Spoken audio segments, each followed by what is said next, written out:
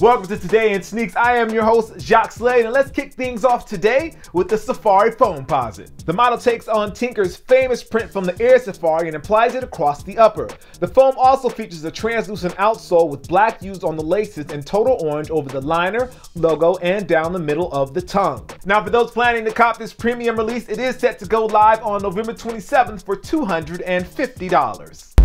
And speaking of November 27th, the LeBron 11 Terracotta Warrior is planning to make its debut that day as well. Inspired by the Terracotta Warrior statues out in Xi'an, China, the model mixes Mine Gray, Electro Purple, Mercury Gray, newsprint over a textured Hyperposit and Nike swoosh. Nike did a great job mixing the colors on the upper and even added a beautiful print on the liner and on the shank plate.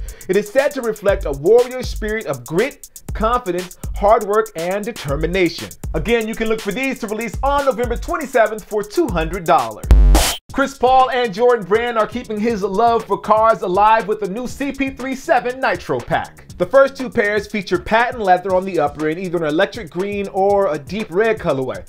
Of course, you still get the zoom in the forefoot, and then there's also the Podulite in the heel, both great for making things happen when you are on the court. Look for both of these to release on Saturday for $125.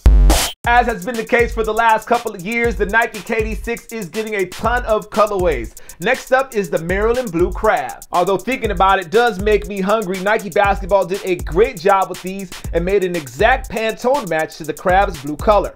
Other details include textured effects on the shoe's upper and KD's logo matching the Crab's shell. Now, like the last couple of KD6 releases, these are going to be limited, but they will hit shelves on November 29th for $130.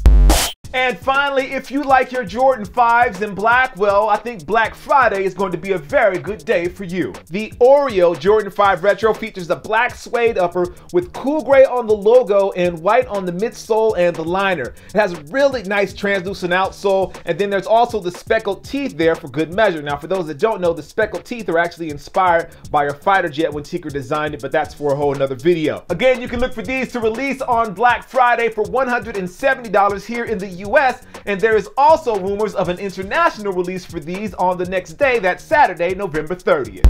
Well, that is going to do it for the show today. As always, I want to thank you guys for watching. I definitely appreciate it. If you haven't already, make sure you like, favorite, and subscribe. And if you want to know more about anything that I talked about today, well, click those links right down in the description. I am your host, Jacques Slade. This is Today in Sneaks, and I will see you soon. Peace.